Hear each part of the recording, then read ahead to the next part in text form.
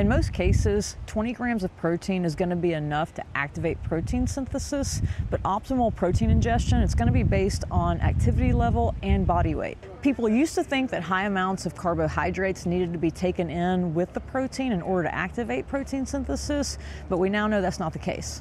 One way to optimize protein intake is to try to shoot for about 20 to 25 grams of protein per meal, with meals spread throughout the day. A more personalized approach for somebody who exercises would be about 0.3 grams of protein per kilogram of body weight per meal.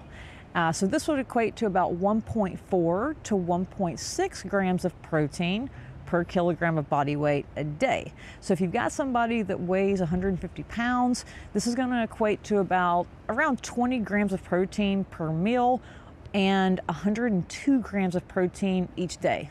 Another strategy is to have a high protein snack before bed, and so that's going to activate protein synthesis while you sleep. Most breakfasts are typically low in protein, so another strategy is to swap out your high carb breakfast for a high protein breakfast like Greek yogurt, mixed nuts, and berries, something like that.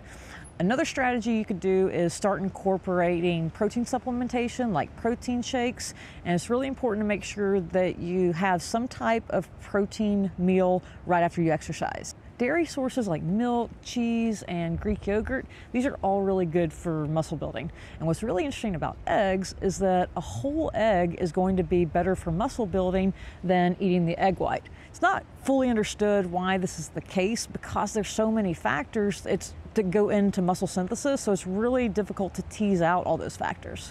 Getting enough protein isn't just important for trying to build muscle mass, but it's also important for reconditioning and repairing that muscle after exercise, whether it's cardio or strength training.